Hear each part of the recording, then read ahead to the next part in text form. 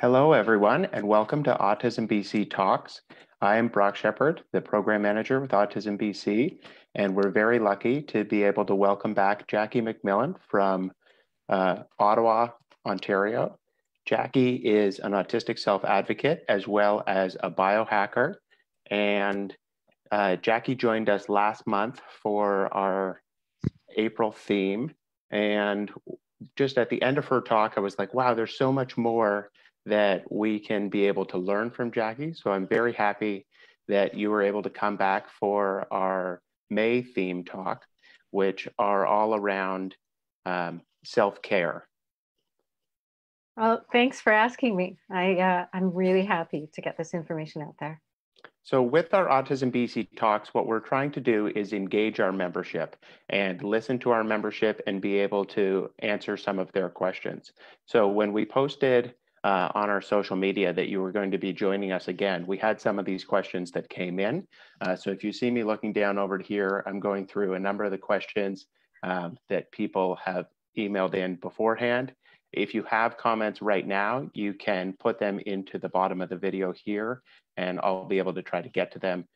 We have about a half an hour for this presentation, and I'm sure that we could talk to you for lots and lots of time, but I know your time is very valuable. You've had a lot of calls today, so let's just get right into it.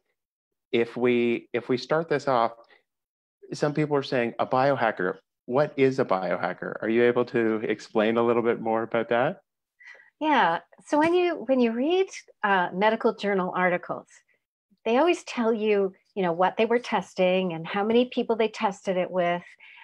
Well, when you read those articles, because you're looking up symptoms that you're experiencing, you can go, well, I can't do a big study, but I can do a study of one. I can say, I have this symptom.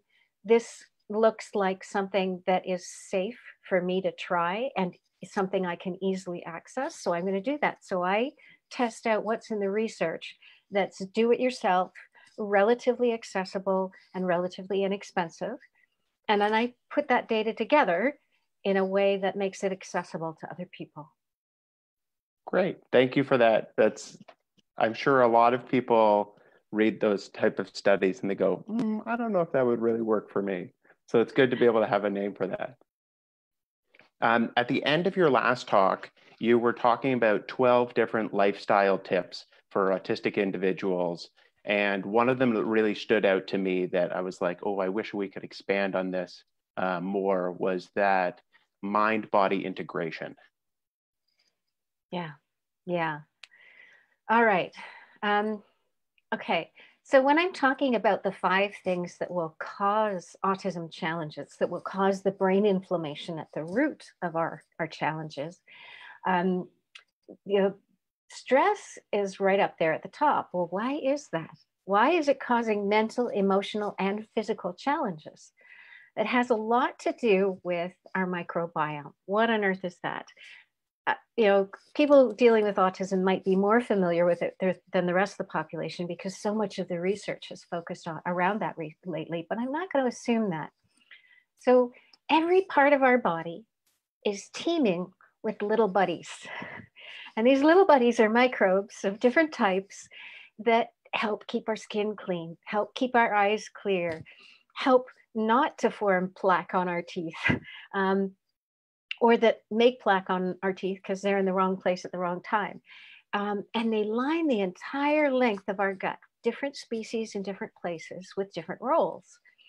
And when your little buddies in your gut get upset, what happens is that your gut gets inflamed and it starts to crack open the spaces between the cells and it starts to leak stuff into the bloodstream.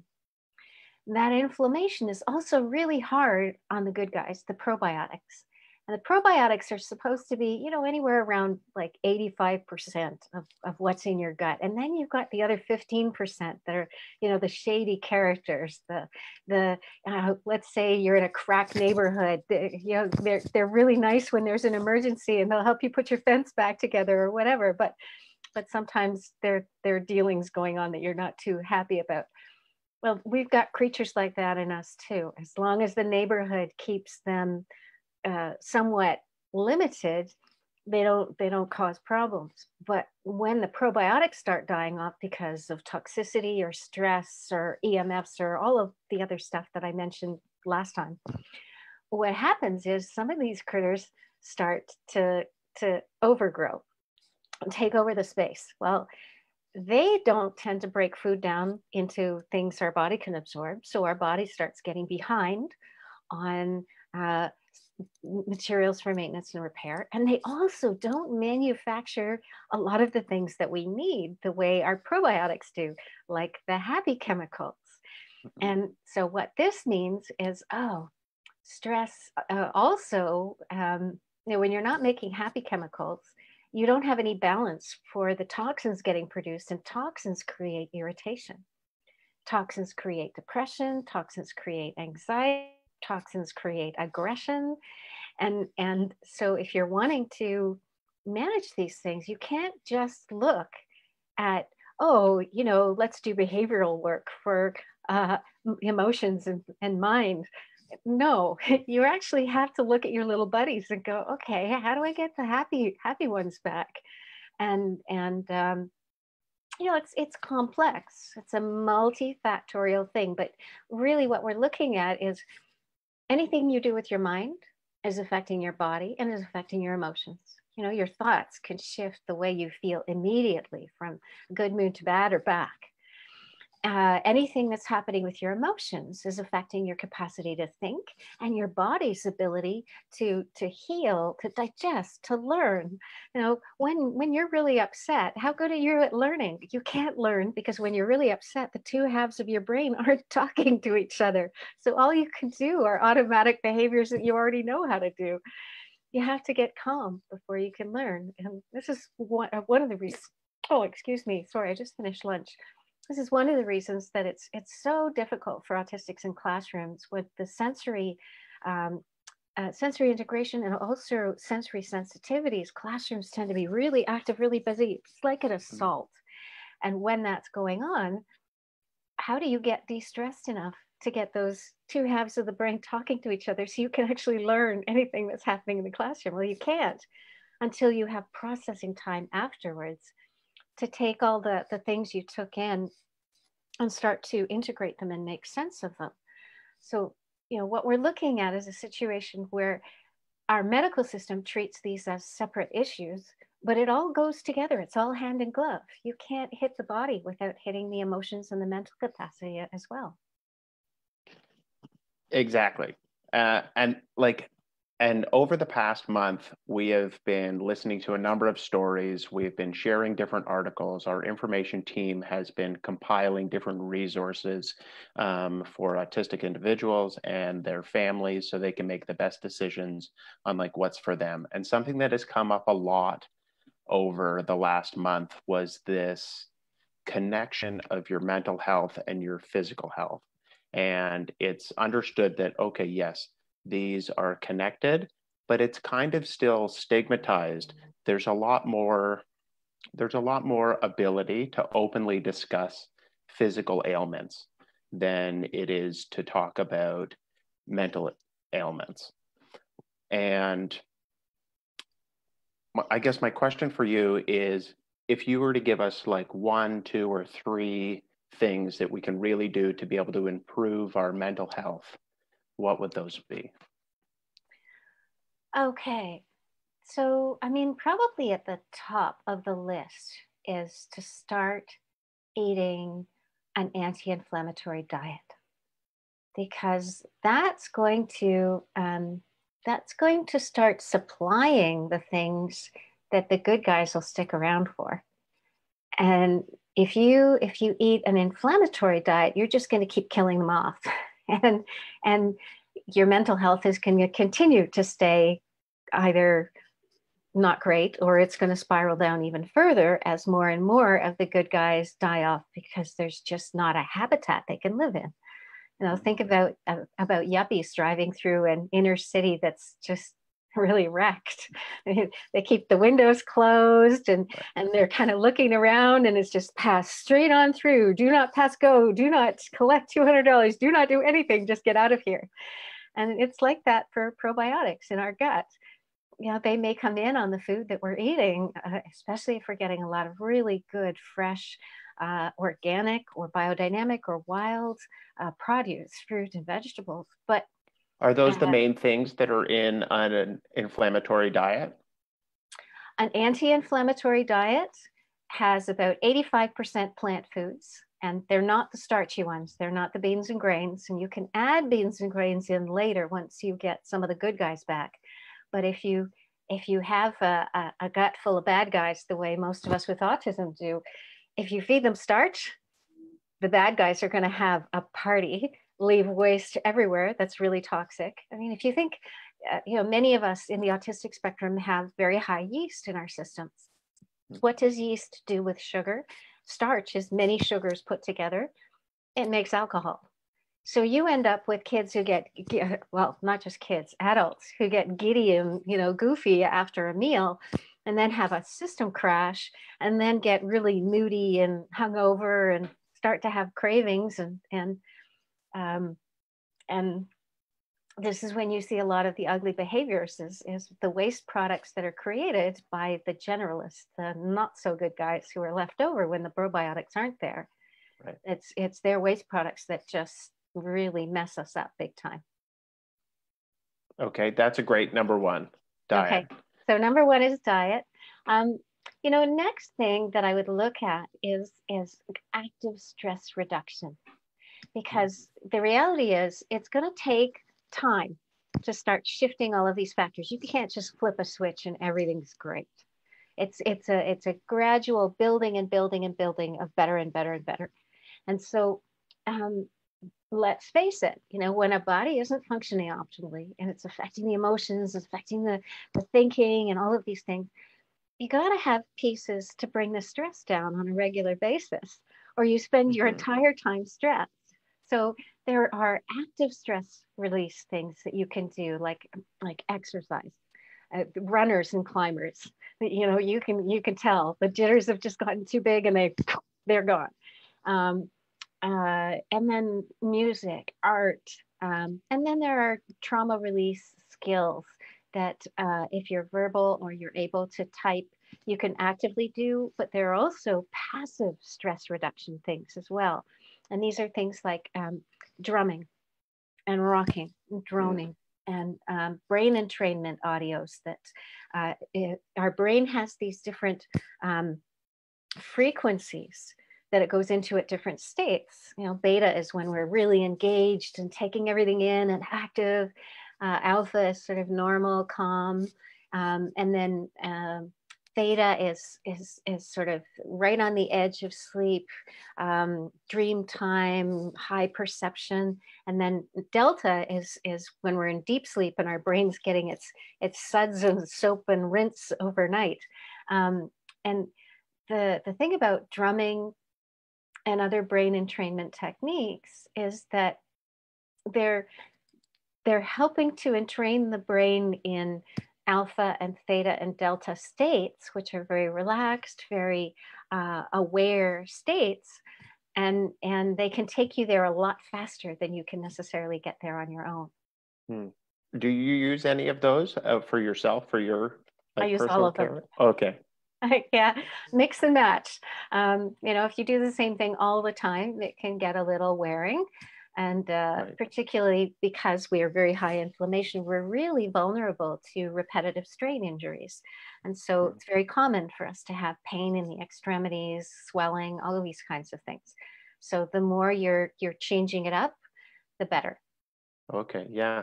I know that this month, like a lot of our staff team shared what do they do for their own self-care. And I know personally, like I get so much more calm when I just go for a walk through the forest. So if I've ever had like a hard day, I live on the North Shore. I come and I just like walk up to the mountains and go around the lakes. I used to live around the Ottawa Valley. And it was just like my calm, happy place. And it's still like to this day, I'm like, too much stuff. I'm gonna go into the forest. I'll be much better. Yeah. I call those tree days. Yesterday evening, I was so stressed out from having been working on finances to get all the tax stuff set up. And I finally wrapped up at around 9 and went for a long walk. And I came back 2 hours later with wet feet, having been barefoot most of the time. I find earthing's very helpful too. It's really fast for pulling that inflammation down. And when I've gotten really stressed at, getting outdoors and barefoot, it's super, especially if I can put my feet in water. And I'm near a river here, which is wonderful. That's great. Thank you for sharing. And do you have a third one?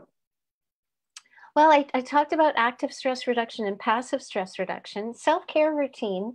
Of course, there's always nutritional stuff and movement stuff.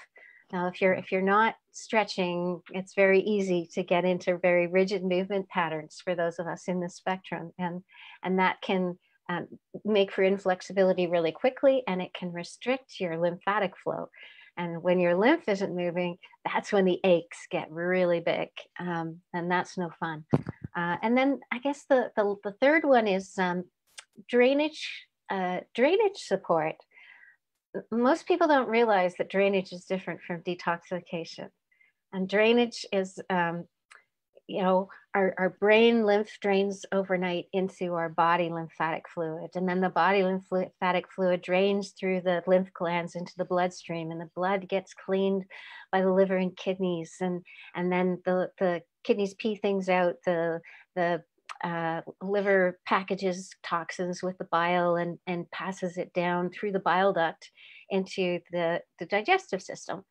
And it's supposed to get passed out as poo there. Well, if your brain can't drain properly, you get puffy eyes and stuffy nose and lots of symptoms in the head, headaches and can't think and brain fog and all this.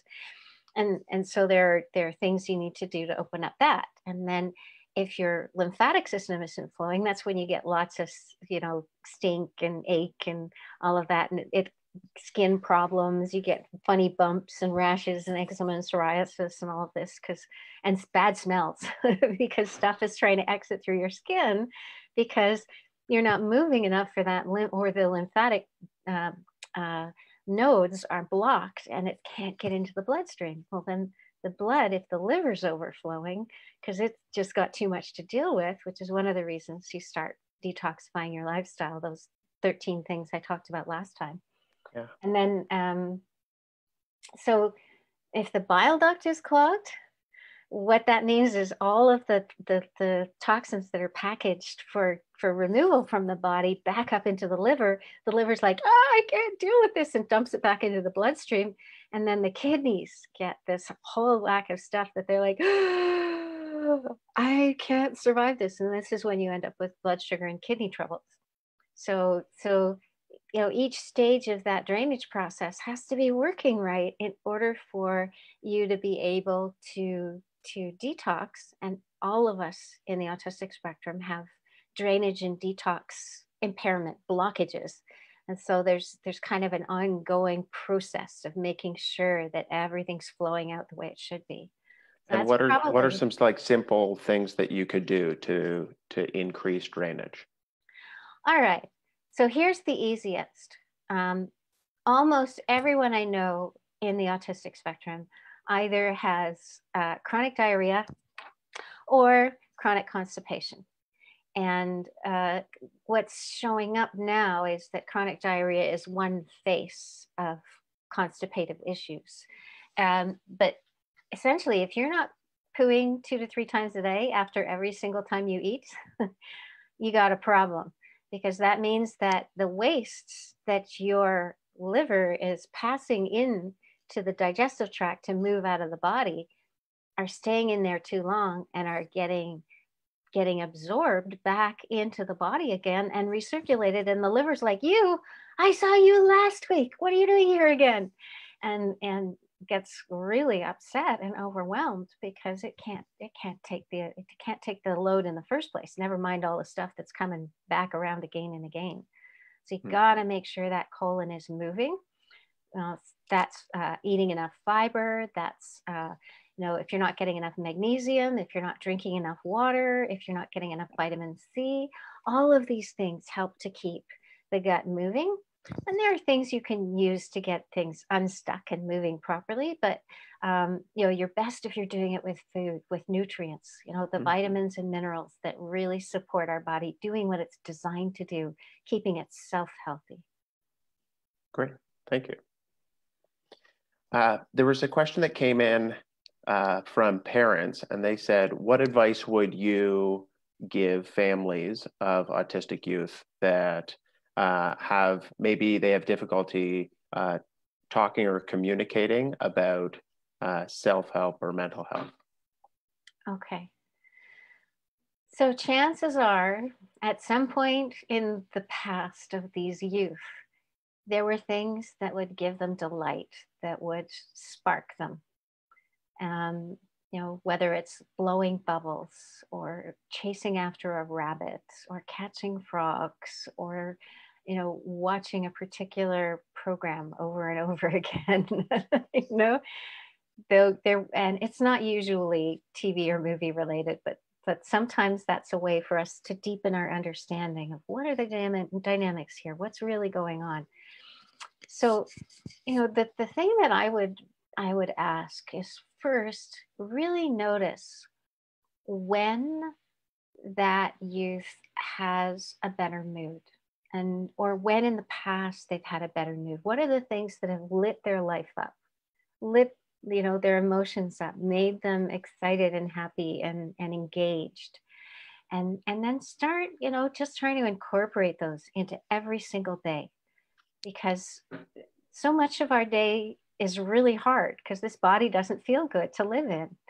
And the more that you surround yourself with things that spark, that lift you up, that keep you enticed, whether it's rainbow bubbles or spray from a waterfall or whatever it is, it's something that's just gleefully lovely.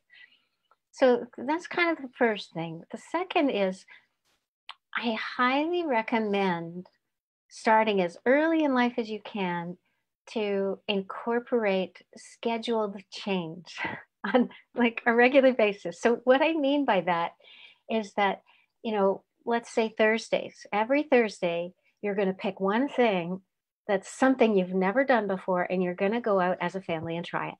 And, maybe it's Greek food, or maybe it's, volunteering serving at a food bank, or, whatever it is, as a family, you go out, you try it out, and then you kind of, debrief of, what parts of that worked, what parts of it didn't. And, you role play ahead of time, you figure out what you need to do to get everybody there and everybody able to do stuff. And one of the things that happens from this sort of scheduled change thing, we're always going to do something different at this time of week, is you each of us develops this kind of lexicon of many, many different possibilities out there. And we start to develop confidence that there are some environments we can handle and some things that we can do that people appreciate, no matter how quote unquote low functioning we are. And what that does is it really starts to build up this self-confidence of, oh, I could actually do that. And yeah, there are going to be things you can't do, and you want to start small and build up. But I think trying different things on a regular established basis helps those of us who tend to, crunch back and like, oh, change, it's so difficult. It helps us to get into a place of, some changes I like. Some changes are good. Some changes are really juicy, and allows us to kind of get into that. Oh, I wonder what it's going to be like this time. A curiosity instead of a defense state around opportunity. Yeah, and I really like how you said, and you can do things to be able to get ready for whatever, say that was a Thursday. Like it's not, oh, we're just doing a new activity and there was no front loading, there was no, yeah, this is where we're going and these are kind of what the expectations are, but it does allow that processing. Yeah, yeah, and then that whole piece around contribution. I mean, depression in those of us with autism is endemic. I haven't ever met an autistic who didn't experience depression. The best way to address, well, let's frame this from another avenue. There's a fellow named Dr. Dean Ornish who wrote a book called Love and Survival, where he described the protocol that he was putting through heart disease patients. He was putting heart disease patients through and getting these amazing results. And other places, other hospitals and clinics were trying to repeat his results and couldn't do it. And he said, you're leaving out the most important part. And that is, improving the quality and quantity of relationship in our lives. And the thing is that when you have autism, you often get into this place of feeling like there's nothing I can do well enough. I'm not good enough. I'm a bad person. There's no point in even trying. Like, there are all of these things inside you that are just shrinking you down and making it harder and harder to try anything. The best way to address that, and again, or the earlier the better, and the earlier in life the better, is to notice what a person can do and appreciate that, and make their contributions a regular part of how your lifestyle goes. And if it's just, turning on the radio or making sure all the lights are off at night, like it can be little things, but feeling like you've got something that is benefiting your family or benefiting your church community or benefiting your classroom, whatever it is. If there's something you can do that feels like I'm making a contribution here, that's huge for those of us with autism, and it's a huge lift against depression. Yeah, and celebrating those little contributions. Yeah. Like, all celebration doesn't need to be this big. No, it can be. It's like, thank you so much for turning those lights out. I just didn't have the energy to go downstairs again. Yeah. It can be really small. It can be really small. Yeah. Yeah. I guess we have time for one more question, which was a more personal question for you, which is like, what do you do when you're feeling very overwhelmed? Oh, well, number one, I try to avoid meltdowns. And, that entails knowing what my downward spiral looks like, knowing the landmarks, knowing how far down the spiral I've gone, and then actually putting things in place to climb back up, because I don't want to go all the way down that spiral. It's not fun for me. It's not fun for anybody around me. Probably my top tool now is a set of trauma release skills that I've spent years developing. I've studied 9 different methods for releasing trauma officially, and then a whole bunch that I've read up on unofficially, because what I've found is that when I start that downward spiral, there's usually an emotion and a belief that are caught up in that downward spiral. And if I can notice them, if I can name them, and then I can go, wait, is that true? Is this helping me in any way? And if I can clean that up, then I don't go down that downward spiral. Next is sort of, if I don't have the energy for trauma release, then I would go for something like reading or pattern resolution, something that has to do with patterns, like sewing or puzzles or games or weaving, where, you're putting pattern together and it all flows, and there's a sense of letting go of time, letting go of stress, and just going into the task and flowing with it. Mm-hmm. And so that kind of thing can be really, really calming. And if I'm not in good enough space to do something that requires having myself together a little bit, like weaving or sewing or puzzles or whatever, then I'll get into doing repetitive actions. That's when I'll swing. That's when I'll bounce. That's when I'll rock. That's when I'll, there's a type of therapeutic body work that's also, it's a movement therapy called Traeger. After Milton Traeger, that has to do with finding the softness in your body. And every autistic does this naturally. And so when we're doing that, that's a very, very non-cognitive, non-demanding way of sort of softening the edges and calming yourself down. So that's part of my progression. My progression is a lot more detailed than that, but those are some pieces that might be useful. That's amazing. Thank you so much for sharing. Yeah, I'm sure we could do a whole other talk just on releasing trauma. Like that's Jackie, thank you so much for being able to speak with us again and being able to reach out. These talks really help support, empower, and connect the autism community. We love to be able to engage with our audience, share our audience's questions, and be able to reach out to professionals in the field like yourself that are so helpful when you are able to share your stories with us.